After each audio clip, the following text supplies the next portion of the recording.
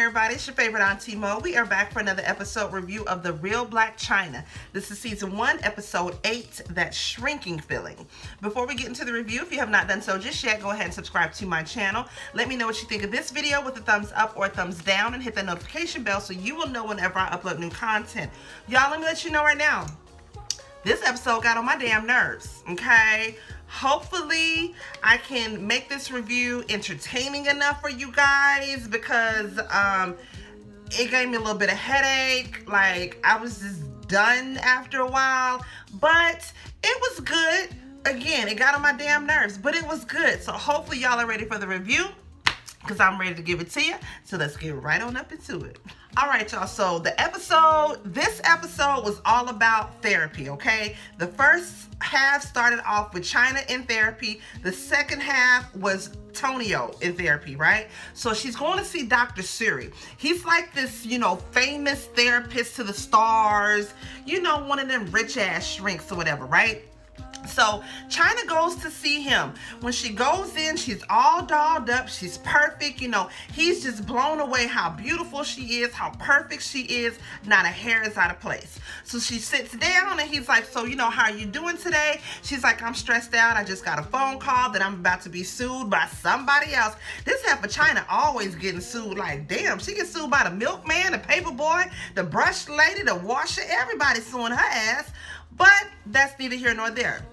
So she gets to talking about, you know, what some of her accomplishments are, because the doctor asked her, you know, so what are you here for today? What are some of your biggest accomplishments, and what do you want to get accomplished with this, you know, this therapy session? She says she wants to have a better relationship with her mother, and as far as some of her biggest I can't even get it out. Some of her biggest accomplishments would be the fact that, you know, she had her 2 babies. She's been raising her babies on her own, and that, you know, she's become stable. And so when she said stable, the doc was like, what do you mean by stable? You know, let's kind of touch on that for a little bit, right?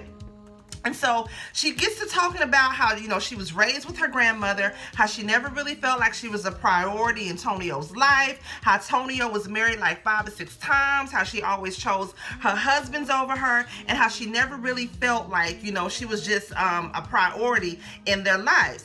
And I mean, well, in Tonio's life. And so the doc asked her, you know, what was this whole thing that your mother had brought up about, you know, the statutory rape thing? You know, tell me about that. And so, you know, she was saying how, you know, Tonio went on this rant, how she went on social media and was calling Chyna a statutory rape baby, right? So the doc asked her how old she was, you know, Blac Chyna, the first time she had her first sexual experience. Now, she was saying that she was around 16. The guy that she was with was like 24, 25, and she didn't see anything wrong with that, right? And so the doc is trying to get her to realize, like, okay, you were 16, he was 25, you know, you don't see anything wrong with that. Like, how would you feel if your daughter were to come to you? She's 16, and, you know, she's messing around with a guy that's 20-something years old. Chyna's like, oh, well, I would definitely talk with her with it. I mean, you know, and I would talk to him about it, too. I would get on him. But, again, she really didn't see a big deal about it. Now, she starts to get a little bit defensive with him. She was like, well, would it be better if he was 17 or 18? Like, what difference does it make? I don't see anything wrong with that. And so the doc could kind of see that she was getting a little bit irritated. He was just basically trying to, like, break down this wall with her, because she kind of came in with this wall up. She was pleasant, yes, but she wasn't really down to, like, open up and really talk about anything. Y'all, so this is when Chyna started to get on my nerves. Again, you could tell she was getting irritated with the doc and the questions that he was asking, because basically he was trying to get her to open up and in some ways admit that, you know, do you think that maybe you got molested by this guy that was 25 and you were 16? Now, it's like she doesn't want to hear it. She just kind of puts up this whole defense wall.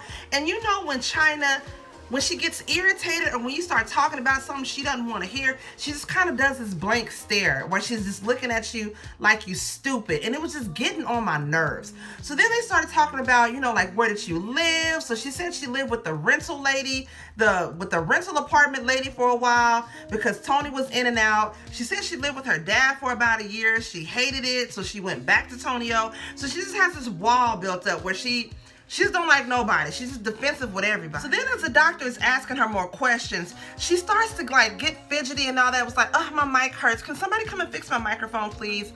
So then she starts to be sarcastic with the doctor. She was like, so how are you doing today? As he's getting ready to answer, she completely ignores him, starts brushing her hair, fixing her makeup, like, and the doc is kind of like, damn, wow, okay, like, really? So he's just basically like, so who is the real Blac Chyna? Because you seem like you have to be on 24/7. Your hair has to be perfect, your makeup has to be perfect, your clothes has to be perfect. Like, who is you? I was thinking the same thing. I thought this show was called The Real Blac Chyna, because ain't nothing, unless this is really who she is.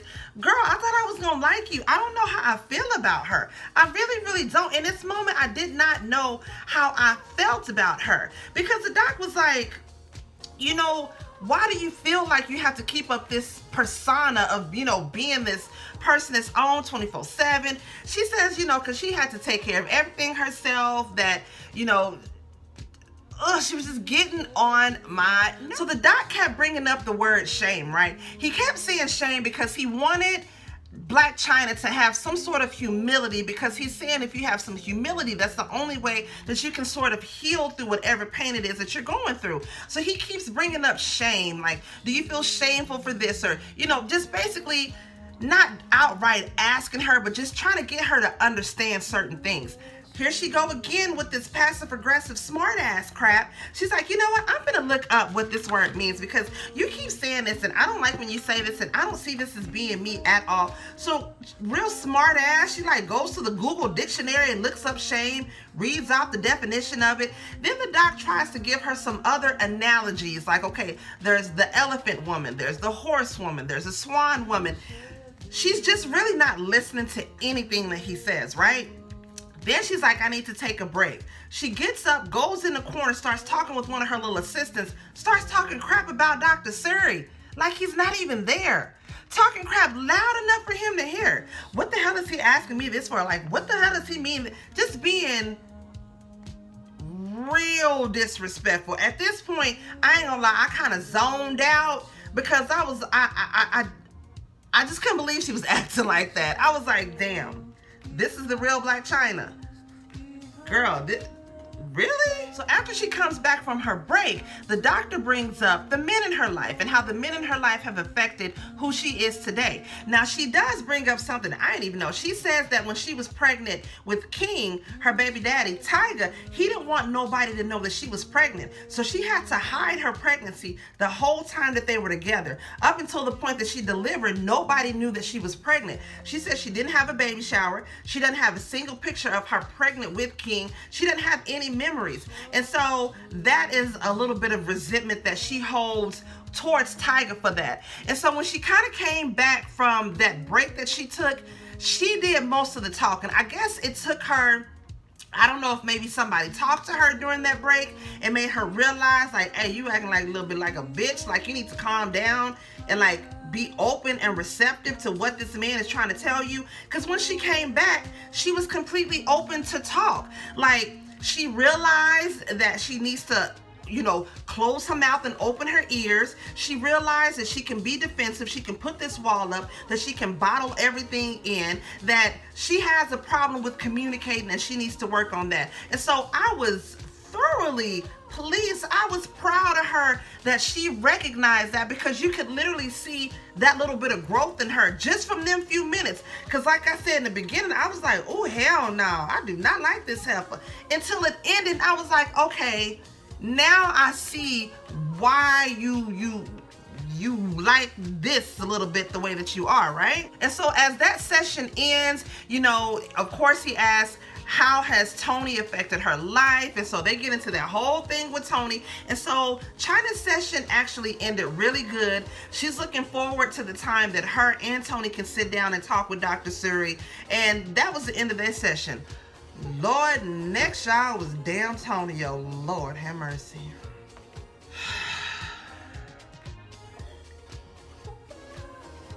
Girl, I had to take a big old swig on this one. Okay, so now we at Tonyo. Tonyo getting a session right off the bat. Ain't nothing her fault. She's there to help her daughter. her daughter need help. She don't need no help. Her daughter don't know how to communicate. None of that. She feels like she gave 120%. She was there the whole ride. She don't know why her daughter is the way she is. Ain't nothing her fault. That's where you messed up. Right then and there. She came in on 100 like, I ain't did nothing wrong. I'm here because my daughter need help. Right? So Dr. Siri is trying to get her to realize, like, look, I just want you to realize everything is about perception, okay? Now, your daughter's perception is that she was abandoned. She was alone. You weren't there. She was raised by her grandmother. Tonio steady going in. That ain't true. I ain't trying to hear that. I didn't do nothing wrong. Bloop the bloop. I mean, it was getting... I'm not even finna get into all the details with Tonio's session because it was getting on my damn nerves. The doctor was basically trying to help her to realize, look, even if you know you was there, regardless, this is how she feels. And if you want to get better with your daughter, you want to work on your relationship, then you're going to have to shut the hell up and just realize this is how she feels, okay?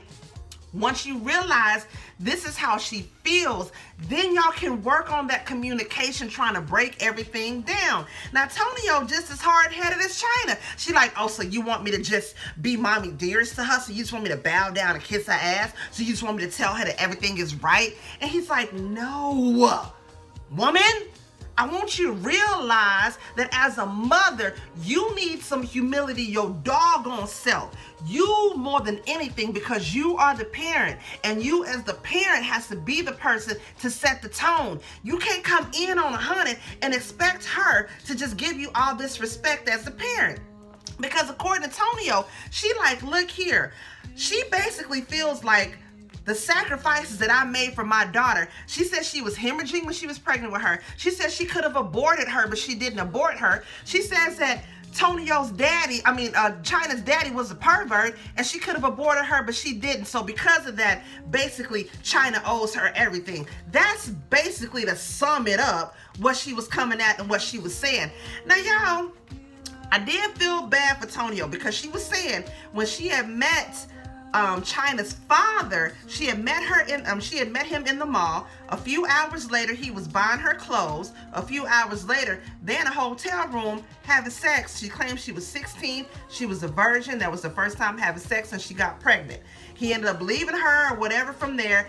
The ultimate thing that Tonio doesn't like is that Chyna still has a relationship with her father. That's what she doesn't like. And so the doctor sort of helped her to realize, like, look, you were molested, you know, as a teenager or whatever, by this older man who took advantage of you. So basically, the hurt and the pain and the anger that you have towards him, you putting that towards your daughter. And so she sort of realizes that, you know, and I was proud of Tonio, because in the end, she realized that she's rough on her. Now, she does say that if the only thing that, you know, she does recognize that she is, you know, bad about with Chyna is that she's hard with her. She says she's a gangster with her because that's all she know how to be, because that's how her mother was with her. And so he's basically telling her, like, look here, y'all gangster enough. We don't need no more gangsters up in here. So y'all, their therapy session went on from there, and it ended with Tonio realizing, okay, I need to be a mother. I need to slow down, pump my own damn brakes, shut my own damn mouth, open my own damn ears, and listen to what my daughter is saying. So at the end of her session, it ended well. It ended well good, because again, baby, in the midst of it, I had to zone her ass out too. I'm like, Lord, I can't take all of this. This is too much. It's too damn much.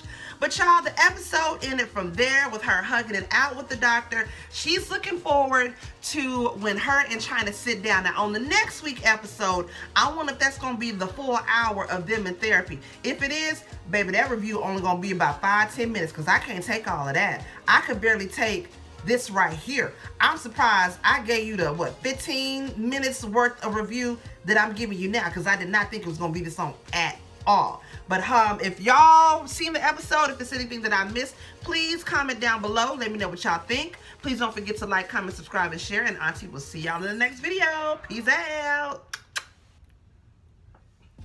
What's up, y'all? Do me a favor and share the video. Please make sure to subscribe to my channel. Let me know what you think, and hit that notification button so you will be up to date when I upload my latest videos. I holla.